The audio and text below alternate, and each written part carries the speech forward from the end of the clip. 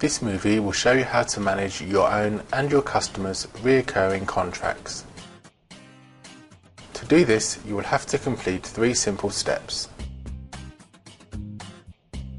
In this example, we assume you have a free reseller account and customers who have already signed up through their hosting store.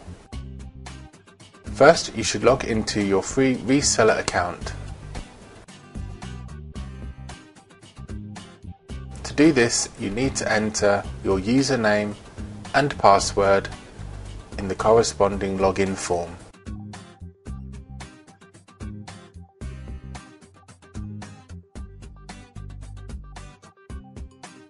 Click the login button to go straight to your reseller control panel.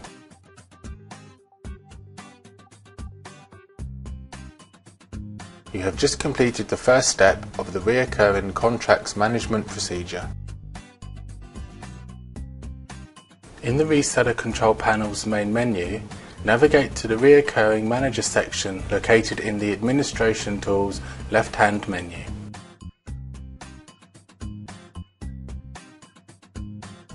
You have successfully logged into your recurring manager.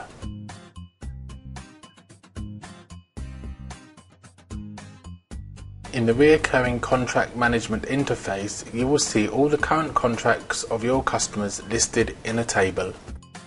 To cancel a recurring contract, click the red cancel link in the next payment column and then click yes in the pop-up dialog box.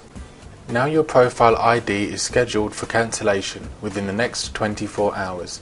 If you have cancelled this by mistake, you will be able to reactivate it by clicking on the blue Activate link. If you wish to view any of your current contracts, you will need to remove the viewing filter. To do that, click on the Contracts Profile ID cross symbol and then press the View button. Another recurring contract management option is to change the payment details. You can do that by clicking the Change link in the Billing Type column. To change your PayPal details, leave PayPal selected as the payment method in the drop-down list and press the Change button.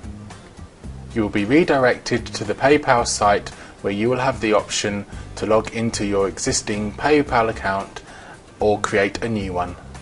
And that's it. So now you know how to manage your customers and your own recurring contracts through your reseller control panel.